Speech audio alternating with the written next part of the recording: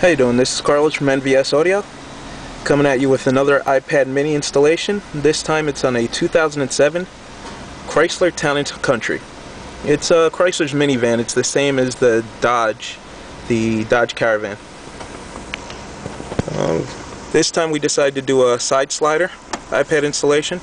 The customer was adamant he wanted to charge and he wanted the best sound quality, so the iPad slides in from the side like you just saw.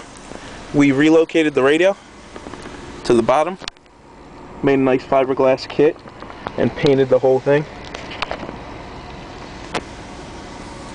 We chose Pioneer 9400. This unit, the customer liked it because it had two USBs, had the ability for two auxiliaries.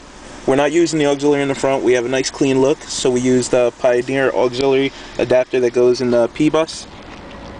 Ran audio from the iPad into that auxiliary, and it has two USBs. We have a thumb drive plugged in here.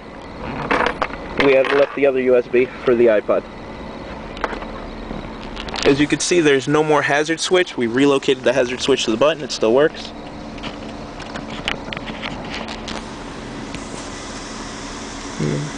This is the new LTE model iPad. Once again, slides out. We molded a dock connector into the end, slides in, charges.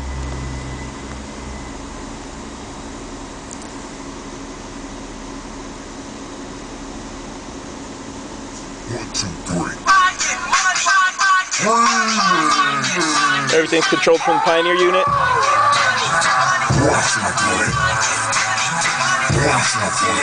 You know what it is. I'm from New York.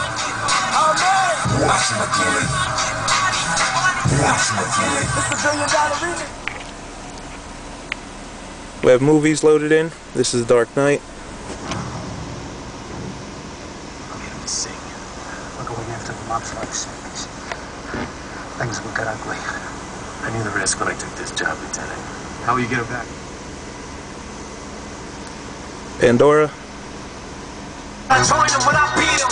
They call me a freak cause I like to spit on these pussies before I eat them. Man, get these whack cocksuckers off stage. Netflix.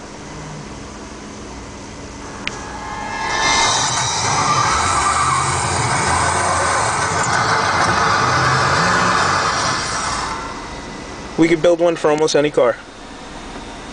Check us out on the web, www.nvsaudio.com.